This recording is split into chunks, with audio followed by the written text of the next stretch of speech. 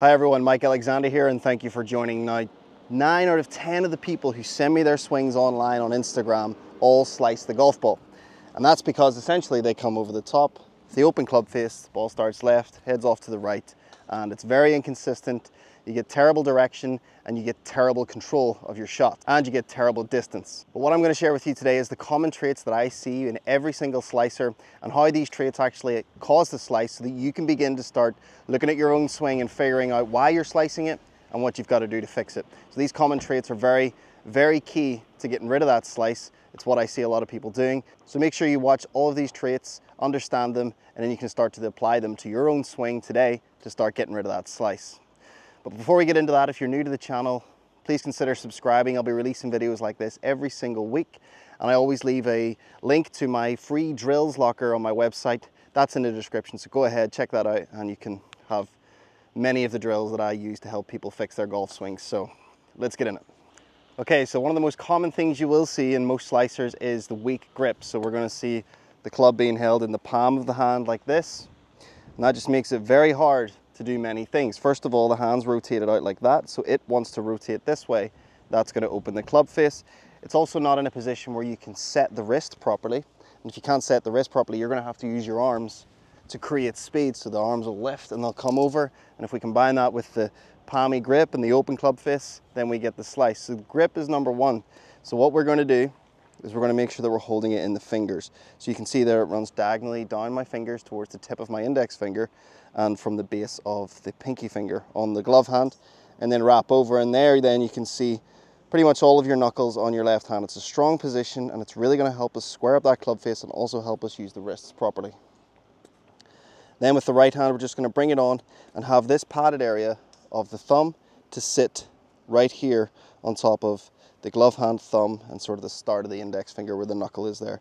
That's where that's going to sit, and the V shape that you're going to create is going to point pretty much straight up to your face or slightly towards your left ear. So this is a nice opposite forces grip that's going to help us control that club face. Okay, so I've got opposite forces coming from each side of the grip, so it's very hard to rotate that open and closed. Now then, I've just got to make sure I set up correctly and do certain things in the swing to help me hit that ball straighter. So then with setup, what we can see a lot of the time is people set up again with the ball too far forward in the stance. And if we do that, then that's going to lead us to bring our arms forward like this. And you can see from this angle that that points the shoulders left. And if the shoulders point left, it's likely that my arms are going to swing along that line that the shoulders are pointing on. So we don't want them open and pointing left. What we want to do is our setup drill. So start with our feet together. Then we're going to take a small step with the lead foot and a bigger step with the trail foot. That gets the ball slightly inside. And I just need to try and keep my hands back in this position, and then also make sure that the shoulders are square and parallel to the line that the club's aiming the ball to target line. So if you imagine a straight line from the ball to the target, which is where the club's aiming, my shoulders, my hips and feet all need to be parallel to that line. So now we're in setup. So that's pretty much the fundamentals. So those are the two main fundamental traits we see with the slice. So you got to check that and make sure you're not doing that. Then things we'll see in the backswing. First of all, the takeaway. A lot of people take the club in like this, okay? If the club gets too far behind, you've got to do something with your arms to get the club up, because if I continue swinging around, I can only really get to there. So what I'm going to do then, most people will lift up, lose the connection here, maybe start over swinging. This arm will start to bend. We'll lose a lot of width, so we've got no power in this position. And what's going to happen is you're just going to fire the arms over the top, swing across it, open face, slice, okay?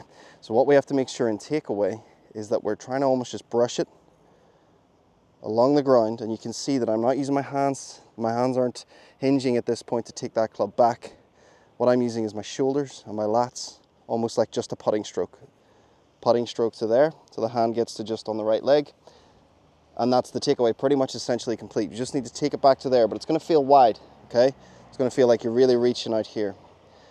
Then from there, the next trait is the backswing, top of backswing position, but really essentially the rotation of the body. So what, again, a lot of people do is they won't rotate the body even if they get here, and the body will just react to the arms. They'll lift with the arms and get up in this position, lose the posture, and the body hasn't rotated to create that coil.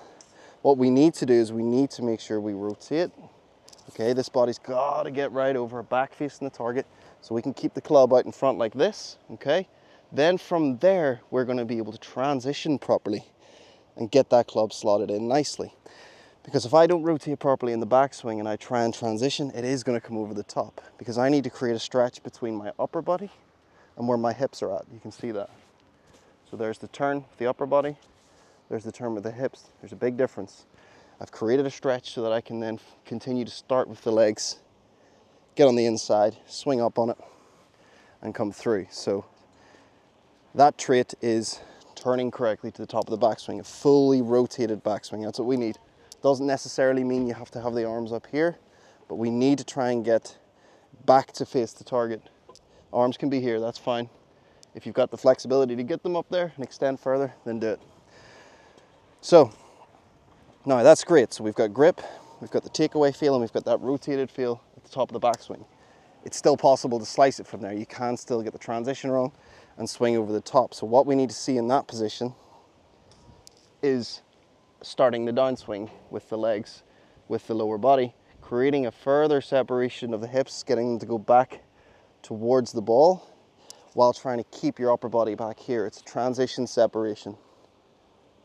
Upper body stays back, creates that stretch, and then from there, everything snaps. But what you'll see it does is it gets me in a great position at the top. I create that separation, the weight starts moving forward onto the left foot, and that just brings the club down in shallow nicely. From here then, everything's going to unwind. The arms are going to be released, the hands, the wrists, everything's going to be released. The club head then, at the last second, turned over, nice draw. So, let's recap that. First of all, it's grip, opposite force is grip.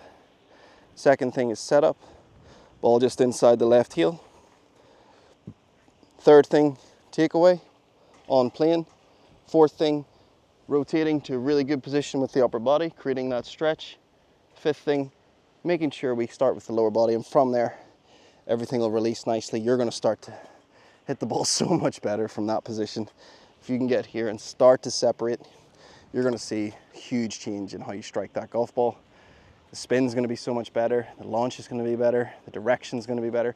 You're just going to have to play around with it to feel how much you need to feel your hands release, because at the end of the day, we still have to release those hands, and that's a hard feel to get because this is a small part of your body, a small part of your swing that can still get manipulated quite a little bit too much. But with that grip and stabilizing that club face, it makes it a little easier for us to hit the ball straight. All right, so I'm sure you've been waiting for me to hit one, so let's give this a go. Let's put it all together. Grip, setup, you'll feel that turn, separation, and through to a nice finish.